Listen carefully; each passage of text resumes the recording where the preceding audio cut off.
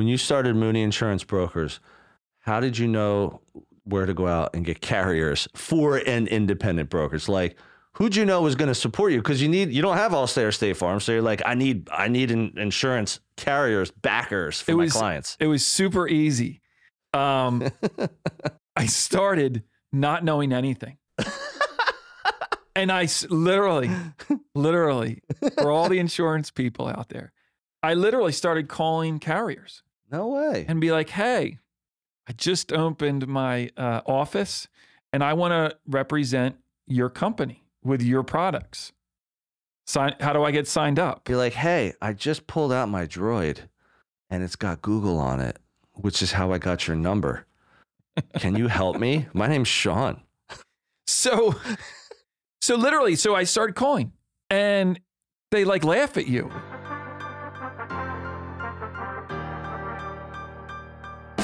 Welcome to the podcast dedicated to real estate, insurance, and everything in between. Join us as we take you along our own brokerage building journeys with additional wisdom from our network of business experts. Welcome to Bricks and Risk. Hey everyone, welcome to another episode of Bricks and Risk. I'm Tim Garrity. And I'm Sean Mooney. And Tim, today we're going to go back a little ways. Right. We're going to go back to the beginning of talking about this podcast and why we were going to get started and what the focus was going to be, primarily around building businesses. Yeah. And I think we want to look at it like, how can individuals be successful in our industries? You know, what roles are available for them and what's out there and how they can succeed. So yeah. Awesome way to kick it off. So when Sean and I first talked about the podcast, you know, I'm in real estate. Sean's in insurance. I almost said I'm in insurance. Ooh, man, that was close. And one thing we talked about that we thought we could really add out there to the podcast universe, if you want to call it, is how can we help you build your business? Because Sean has built his own business, as have I. And being in the two fields that we're in, they're highly entrepreneurial fields. You know, you could be an agent in either real estate or insurance. You could be an office, you could be a franchise of an office, or you could be an independent shop. And talking about it as building your business is really what got us like psyched up about this. Yeah, just the opportunities that are out there. Yeah. And slicing and dicing and what's out there and what's the best way to attack it and how to be successful is kind of the way we looked at it. And then we thought, all right, well, let's take our position and, you know, maybe there's some people out there that, you know, we can give information, being on this side of the table, gone through everything, the gauntlet that we've gone through. Yep. Tips and tricks, and you know, how to be successful. All right, so I'll kick it off. So let's talk about 3 different opportunities to build your business in residential real estate. That's what I focus on. So let's stick with that. Yep. You can be what's called a solo agent. So you go out, you get your real estate license, and you just want to start practicing and helping buyers, sellers, tenants, landlords, and investors. You could be a real estate team where people do it a lot of different ways, but that's when you're leading a small team. It could be 2 or 3 of you. It could be 100 people. I mean, teams are humongous these days. It's just a new way. Wait, what's the largest one you've ever seen? I mean, I've had some people that don't own their own brokerage that I've heard on different podcasts have as much as 300 on their team. Wow. Yeah. And is that like what, one person at the top usually, or is it usually there might be like co-team founders. Sometimes there's 2 or 3. 2 or 3. But most of the time I find it to be one leader with a big staff. Like I heard someone today on I think it's called Real Estate Team OS. It's a really good real estate podcast, and it's solely about real estate teams. Because it's like real estate teams probably last 10 years got super popular. 20 years ago, barely anyone had them. Didn't exist, People didn't really talk about them. I think it was like when everything became more mobile, when YouTube became huge, you know, people were reading more books. There's just more content. Therefore, people could educate themselves and kind of pick their lane. And then the third way you could do it is you could be an office. Like you could be a brokerage. That could be an independent brokerage like Copper Hill Real Estate, or that could be a franchise real estate brokerage like a Keller Williams or a Coldwell Banker, a Remax, Compass. You know, there's lots of players out there now. So let me talk about a little bit from my perspective as to like what kind of got me like juiced up about this podcast, really, because the more you and I were BSing about it, I just looked at it as like, you know, I mentor just over 30 agents at my business, and we do biweekly sales meetings. I do individual mentoring. I do events. Like there's lots of ways that I mentor my team. But again, it's a small specific group in our market of Philadelphia. And while I enjoy, you know, the one-to-one and the small group, maybe there's more I can add to people all over the country, all over the world. I mean, it's like people listen to podcasts. There's someone out there right now in Argentina. It's like, when is Tim putting out this next step? I think you're right. So I would have said, you know, I would have said Chile, but we can go with Argentina. Huge following. Yeah. I mean, they're just waiting. The numbers out of control. So it was like, that's what really got me juiced up. Like I looked at it as like, okay, what can I share? Because I'll be honest with you, when I listen to podcasts, when I consume content, whether I'm more of a visual learner. So I'm either watching stuff on YouTube, I will listen to things. I'm not much of a, as we know, you're the better man. I don't really I don't open a 200-page book and read it. It's just not my thing. They know that. Yeah, I know they know that. But this is your first episode. I'm just gonna make it very clear. It's just like Mooney's here and I'm right here. So let's just be clear about that. So talking about those different things, because I'd never really had a real estate team, but one, I've been a solo agent. So I started as Tim Garrity, licensed real estate agent, and I created my own individual agent brand, which was called Philly Urban Living. That was me focusing on real estate in the city, what's going on in the city, what are the stats in the city, what's the lifestyle like in the city, you know, why would someone live in Philadelphia versus New York versus LA versus El Paso? I mean, I never compared El Paso, but I'm just throwing it out there. Yeah, we'll throw it in there. And that was how I built out my individual agent business, was through a personal brand, which not a lot of people were doing that back then. I was basically doing content marketing. That was my approach.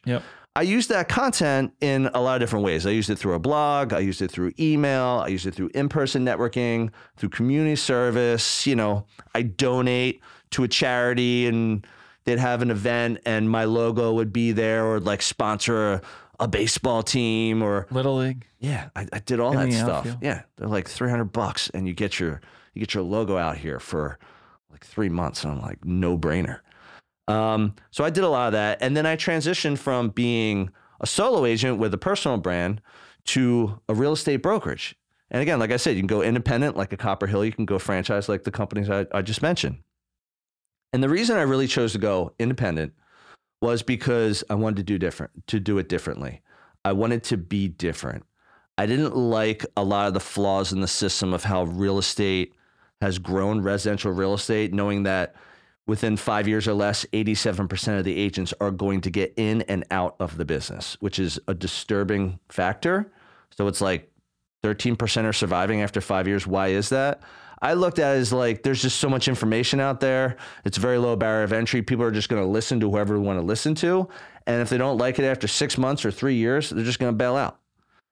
When I looked at Copper Hill Real Estate, I wanted our philosophy to be different. It's more of a relationship driven model than it is about cold marketing, picking up the phone, talking to people you don't know, knocking on doors and throwing information out there. And the reason I thought a brokerage was better than a team, so this is kind of tied all together, was that with a team, I'd either have to go work for an independent brokerage, which isn't as common, or I'd have to go be a team within a bigger brokerage, like a franchise brokerage, which I didn't really follow that philosophy. So I wasn't really finding my spot. Yeah. And then also, I just thought low barrier of entry to start a real estate brokerage. And, I can do whatever I want. I can run it any which way I want. There is no big brother. There's no red tape.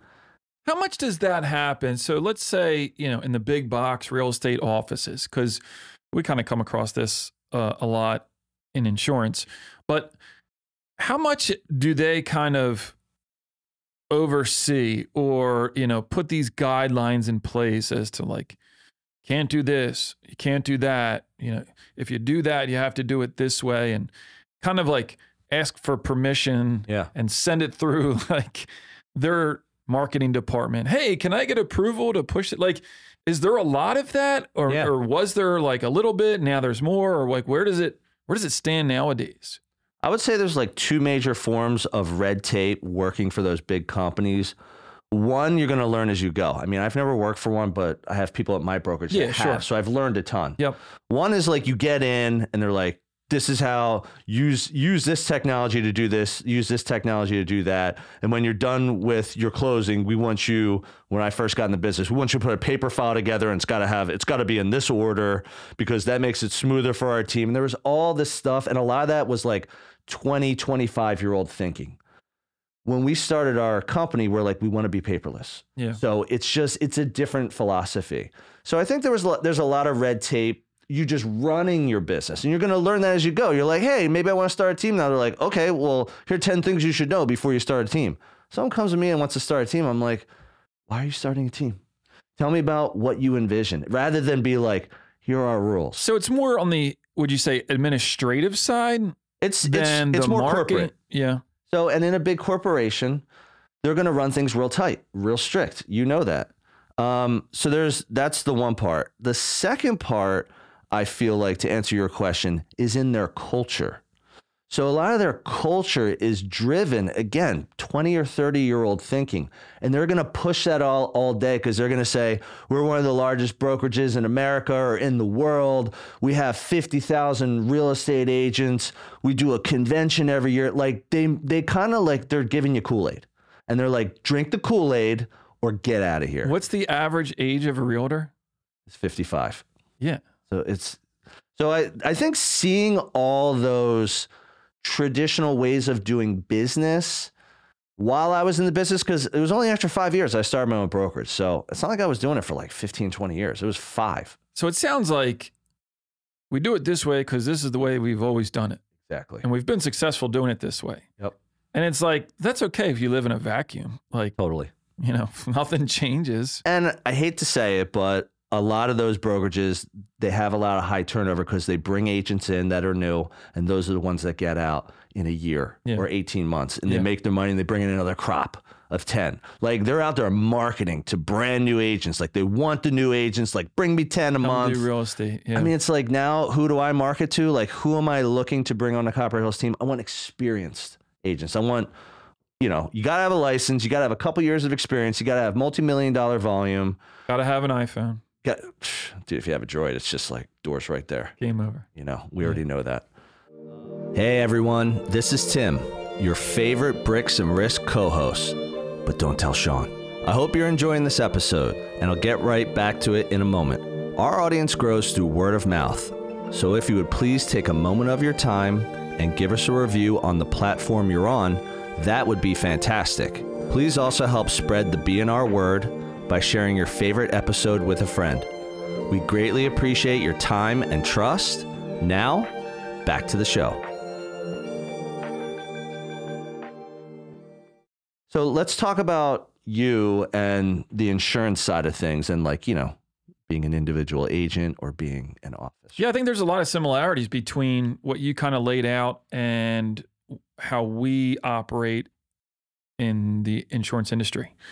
And a lot of that is, the big box insurance companies. And, when you go sign up with them, it's an exclusive agent. Okay. And what does that mean? Yeah. What does that mean? So you sell their products and their products only. All right. So how many products would you say, on average, one of those companies would have?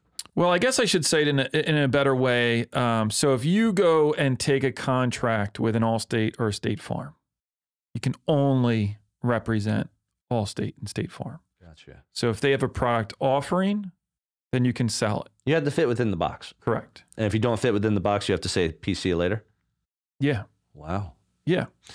And so it's structured that way. And again, I think a lot like what you kind of mentioned previously is like, you got these companies that are 100-year-old insurance companies, and they've been successful. State Farm's the biggest insurance company in the country. Yep. And so they got that way doing certain things. And, you know, when you sign up with them, they want it done their way.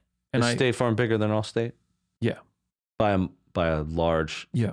Oh, I didn't know that. I figured, you know, like you got Coke and Pepsi. Yeah, like no, Coke's a beast. Pepsi just happens to be in second place. Yeah, no, I think Allstate checked this year's premium dollars, but I think I'm gonna get fact check on this. Dylan, pull up the numbers. Dylan, we need some Allstate. We need some Allstate volume. I think State Farm's number one, out far, in the lead in front of everyone. Interesting. Didn't know that. Yeah, and then Allstate might be like 3 or 4.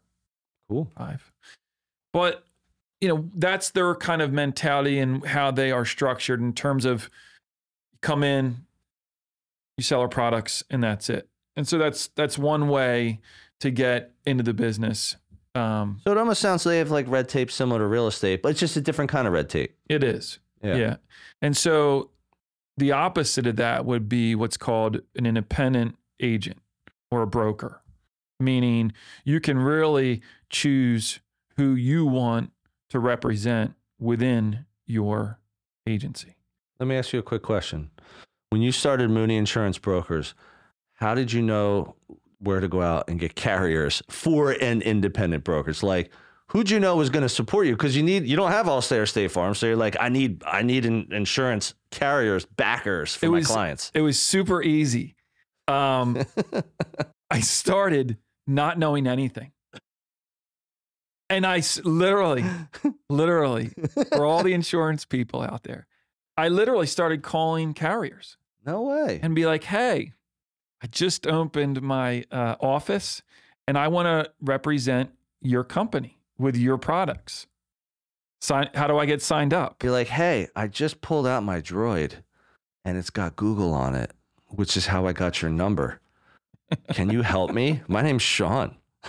So literally, I started calling and they like laugh at you, right? Yeah. They're like, what is this, serious? Yeah. They're like, unless you have $1 million book of business and, you know, this laundry list of like stuff that meet these requirements, we don't want to talk to you. You're like, I'm just kidding. I'm selling magazine subscriptions. You interested? How many can I put you down for? Put you down for what? Architectural Digest? So it was the craziest thing to me because I was so naive that I thought I would just, I'm licensed and I have an agency. Like, work with me. All these companies are going to want to like, get signed up with me. So it was kind of a punch in the gut, being like, oh my God, like I just made this move. Now what? Like I can't even. Yeah. And then you kind of like find your way through. Like, all right, you know, like a company like Progressive will give you, allow you to rep them. And they're a big name. Yeah. It's like everyone's heard of Progressive. They get the commercials. Then you kind of find your footing and you make more calls. And then like just over the first couple years, you can like build a little book of business and then use that to parlay to a different carrier to say, hey, look what I've done the last 2 years. Yeah. And then you get some different looks That's that way. Credibility and see if you can get other, like, would you say with an independent insurance brokerage, the goal is to get as many carriers as possible, or does that kind of weigh you down a little bit? Yeah. So in the beginning, there's always like a before you start and then after you start. Yeah. So before you start, it's like, yes, I want all these carriers. As many as I can get. Yes. Because the thought is like, more carriers, the more you'll be able to write because of the appetites for these companies, and it just opens more doors and you just have a better selection. And what you come to find is like, no, like you don't want as many as you can get because all of these companies have expectations. you've got to feed. Yeah, so it's like if they agree to back you, you almost have to write X amount of business through that carrier to keep that relationship. You're like, I don't know if I can promise that. Yeah. What if I got to send? I don't even know who my person is. Yeah. What if I got to send it to this guy? Yeah. Or this girl? Yeah.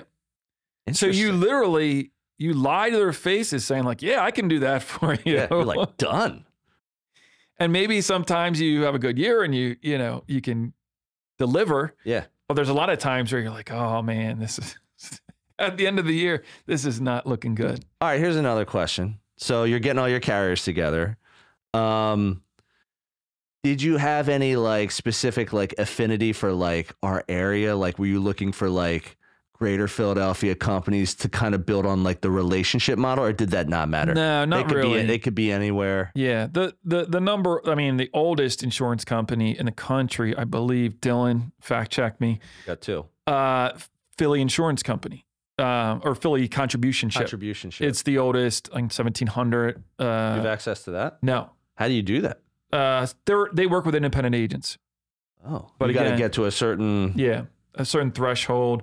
Most of their agents are like long tenured agents that have been around forever. All independent like you, I'm assuming. Yeah. So very cool. But it wasn't for them. And so they only write property insurance. So for me, my book is heavy like package, home, auto, umbrella, and that sort of thing. So they only do maybe like homeowners and investment properties. Really? So it's like very... They don't even do auto? No. Oh. So then that kind of, it's not to say it wouldn't work, because maybe you get an unbelievable package for your homeowner's insurance. You're like, sure, who cares? It's auto debit. Yep. But they're a great company. I just didn't, I wouldn't like go to them to say, hey, I've got this company that's, in Philly or anything like that. Let me correct that last statement. Auto debit if you have a Mac, not an Acer. We were talking about this. Sean's rocking the Windows Acer. And I'm like, dude, this is like a souped up Acer. This isn't like a... What is that, like an in-house brand at Big Lots now? Do you think this is like off the shelf Acer? I mean, his Acer is like half the size of this desk. You can't really see all of it, but I'm telling you folks. It runs massive. It runs DOS programs better than most. He's got one of those little like dolly carts that goes on two legs and throws his laptop on it to come in. All right, well, let's get back to it.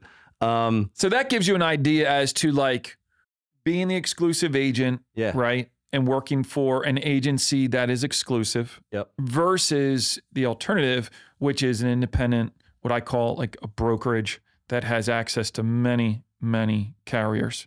All right, so let's talk about those two layers, because I kind of went into my layers. So you were an agent, a producer at State Farm and Allstate. You work for the two big dogs. And then when you did that, you said, I want to go my own route. And when you went your own route, you said, I'm not going this direction. I'm going to go my direction, which is Mooney Insurance Brokers. Like, talk about that. So if someone's like in that same spot you were in, like what kind of things would you share to kind of help? I think it's very different these days. Getting carrier appointments with independent carriers in the year 2024 isn't like when I started. It's way harder, and companies right now are struggling to get profitable, so everything just tightens up, right? So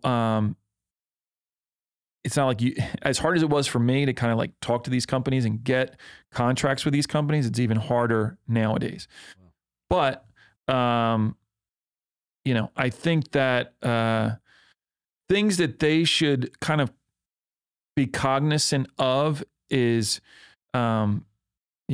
really what do they want?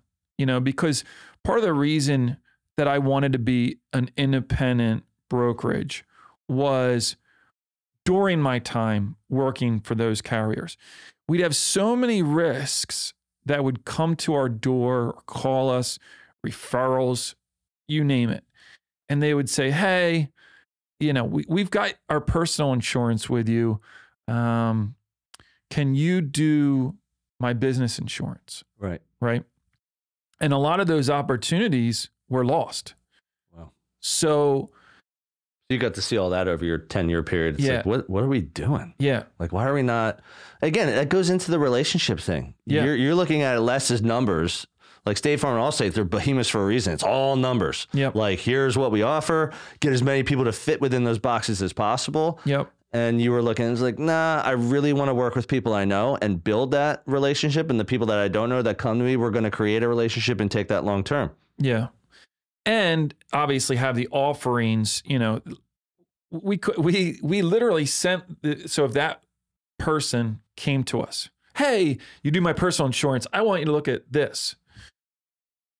Go down the street and talk to Bob. Yeah. So it's like we had stuff that was coming in that, you know, we didn't even entertain or have a conversation about.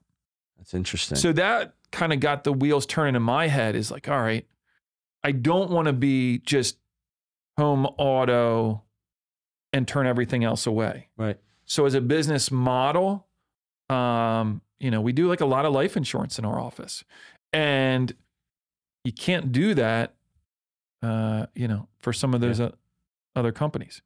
All right. So thanks for sharing all that. That brings us to like our next bullet, which is really, so we're talking about like the purpose of the podcast, Yep. why we set out to do this. And then really the second part is you and I felt like there was an audience out there of listeners who want tips, tactics, you know, experience from business owners who've done it. Yeah. You know, and again, there's a lot of podcasts where you're listening to people who have done it. Maybe they were like selling, or maybe they like started a business and they did it for like 3 years, 5 years, 20 years. It doesn't matter. But there's also a ton of podcasts of people who are just super sharp, extremely smart. Yep. They read a lot, they digest a lot, they have opinions on things. And then they're like a little bit more of like a motivator or like a consultant, or, you know, they're just a business person, let's say. Well, I think there's a lot of people out there. I mean, think about it. If you're in their seat, right? Like if you're a new person into real estate, Yep. or it's something that you want to get into. I mean, one of the things that I would look to is, number one, talking to people face to face in the industry. That would be number one. Yep. Number two is like, where else can I get ideas about being in real estate? Yeah. And so I think you and I, we kind of thought that, all right, there is an audience out there that may be looking for insights into how these types of businesses are run, how they're structured, how to be successful, and different ways to do it. So yeah, I think there's a ton of people out there that are those newbie professionals that are either just getting started or want to get started, that are, you know, looking for this type of information. Yeah, and one thing to support that point that I thought about when we were starting this podcast is like, you know, I've interviewed so many different agents, you know, new people getting into the business, people who have been in the business, they're thinking about, you know, switching to a different brokerage. Maybe I did a deal with someone, they were on the other side, we got along, we get coffee, we're just chit-chatting, figure out, you know, can we work together? Do we keep staying in our separate brokerages? And one thing I always have noticed, I think, one, I'm very direct. You know that. I'm also an open book. And I think when people would approach me and ask me questions about Copper Hill real estate or about real estate in general, like how I got started, like I would just share very valuable information with them and expect nothing in return. Because if there's something that I can do to potentially help you get to where you're going, like there's a reason we're having coffee right now. There's a reason we're on a Zoom or whatever. Yeah. It's either we know some of the same people, like you reached out to me, you were very polite, you just said, hey, you know, I'm interested. So therefore you have my time. And then when I would speak to a lot of agents would say, no one's ever said that to me before, or no one's ever put it that way about like a lot of agents failing 5 years or less. And I'm like, because unfortunately some of the larger companies don't want you to know that, because unfortunately a lot of them are perpetuating that. As much as I don't want to say it, it's true. Now, again, have I brought in new agents and have they failed? They have. Sure. It's been super rare. Have I brought in agents from different brokerages and they said, I'm going somewhere else? Yeah, that's a little bit more common, but producers are going to switch brokerages every like 3-4 years because they're just going to go leverage themselves to go and try and get a little bit more money, better split, more opportunity, more mentorship, more tech, whatever it is. So I think I'm transparent to a fault. Yeah. Like if you come to me, and I've had conversations in the last like couple of weeks where, you know, people are like, hey, can I ask you about your agency? And I'm like, shoot. Done. Like whatever you want. Like I don't hide anything. Yeah. And I don't feel like there's a lot of people, I would say the vast majority are guarded. Like, yeah, no, I don't want to give my information. You're going to take it and use it against me or steal my business. And it's like, yo, there's enough business for everyone. That's, and a lot of people I listen to online, it's the abundance mindset. Yeah. And it's very simply like, there's enough out here for all of us. For everyone to eat and be full. And like, nothing I'm going to say to you, I was talking, I mean, I tell people, I tell them everything that I do. Like, I really don't hide anything. And it's because if it can help you, right, go do it. Yeah. You know, I don't think that me offering something about my business is going to diminish my business and take away from what I do. You know how I've always looked at it, which this is the point you're getting at, is that when we were getting started, we would want people to be upfront with us. Yeah. So like if we were getting started and we both had the drive, the work ethic, the hustle, like we wanted to build things and we wanted to go out to people who have built things, we're like, can you just like share some information as like how hard it was, or, you know, how much money it was, or how much time it took, or what did you sacrifice, or, you know, what were the stumbling blocks? And most people don't want to. But again, let's say like 1 out of 10 will actually say, sure. Yeah. And they'll sit down with you because you and I have both had people in our lives, in our business careers who have done that for us. And I think that, again, with this podcast, it's the same thing. If we can help someone get to where they're going to go, I mean, they're out there listening to podcasts for a reason. They're looking for advice. They're looking to up their game. They're looking to grow. Again, whether you're in the US or Argentina. Kosovo. Yeah. Or anywhere. It's like, wait, they do real estate in Kosovo. I bet. They do real estate everywhere, Might be a new market. Insurance too. I'll look into that. It could be a good second office. But no, there's people out there. There's people out there looking for the information. So this is a great point. We had to do it face to face. We had to search these people out. We did. And find people that were operating in our industries and get them to agree to sit down with us. Yeah. Now, this same information we're offering up is like free to have. Yeah. And now, well, and here's another point to like the podcast. Like we're now interviewing guests and from different markets in the country, because why? We have relationships with them. We've connected with them over the years. We've done business with them. And then we're looking to take it up a notch. We're like, well, if you would come on the show and share what you know from your experience, we have all three of these minds going at once, which just takes it up to another level. I mean, you and I, hey, local to Philly, like we've built our businesses and we got things to add, but isn't it even better to bring in someone who's known on a national or international scale and like just get that conversation going? Yeah. I mean, it's just like another layer. Especially when you have someone that is like super good at like one specific thing. Yeah. Right. And maybe they do it a little bit differently, and to have them come in and, you know, share that, it's just, it's for the listeners, and it's why we started this. I love it, man. Well, that's all we have for this episode, folks. So thank you again for tuning in to Bricks and Risk. See you soon. Thank you for joining us on another episode of Bricks and Risk. Our goal is that you walk away with 1 or 2 valuable nuggets, and we greatly appreciate you sharing your time with us today.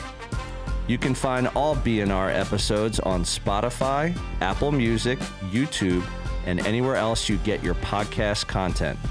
Until next time, keep learning and keep growing.